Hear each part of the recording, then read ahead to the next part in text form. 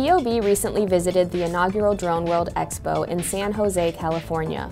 While there, we spoke with Airnest, an app developer that specializes in simplifying drone operation and aerial image capture. So we build mobile apps for the DJI drone platform. So using your iPhone or iPad to get a natural smooth flight, all you have to do is just draw on a map, and where you draw is exactly where the drone will fly. And you can also drop a pin for a point of interest, and that's where the camera will stay trained throughout the flight.